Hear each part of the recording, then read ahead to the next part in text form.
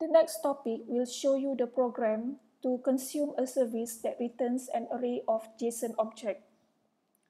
For this lesson, you are advised to refer to the classes as stated on the screen.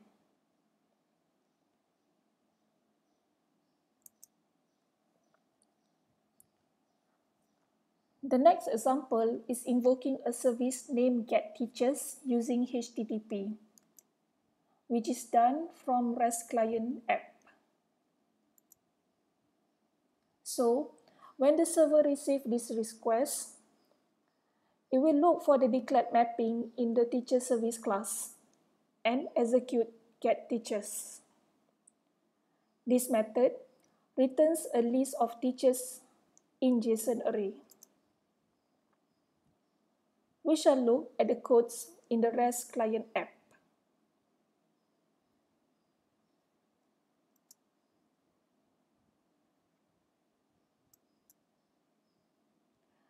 The first part of the code is the same as previous examples. We create a client, wrap the target URI in the web target. After that, we proceed with processing response that we get from the provider. In the first method, we convert JSON array to an array of objects. We use object from object mapper and invoke a method named readValue. In readValue method, we specify the JSON object that we have parsed to string. And we tell the method to convert the JSON array to an array of teacher. The method returns an array of teachers object, and we assign to a variable named teachers array. Then, we can manipulate the array, such as displaying each individual element.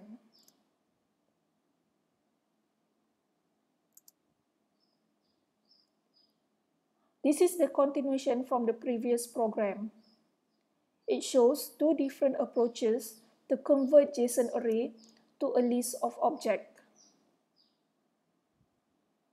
The second one here, convert JSON to an array of teachers object.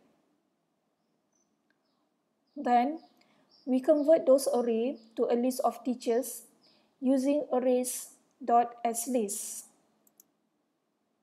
and assign it to a list named teachers list.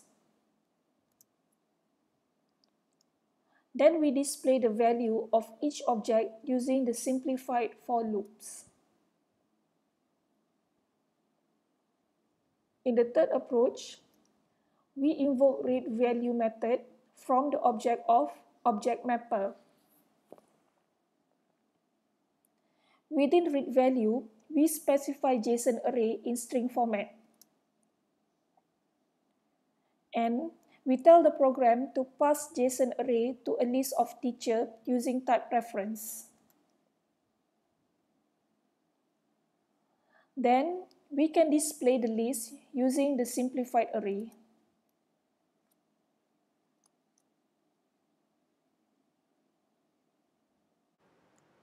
The method that we have seen just now is implemented at this particular line here.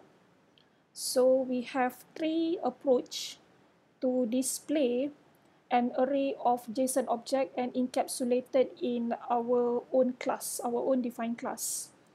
Okay, let us see. This is to display as an array, the usual array, and the other two are using lists, but different way of wrapping it into a list of object. Okay, so I'm going to call this method from main. So let's go to main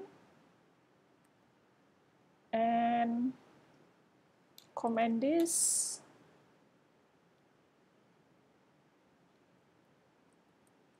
Okay, and run the application.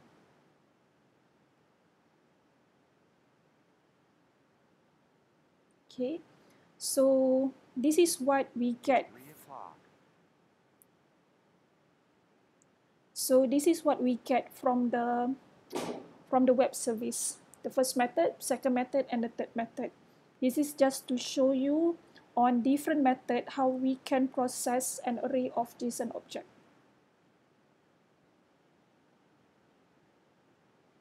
To run other methods, you just need to uncomment it, save it, and rerun again. In the code, we have 3 different approaches to retrieve a JSON array and repeat it in different data structures. Now, choose the most convenient approach to you.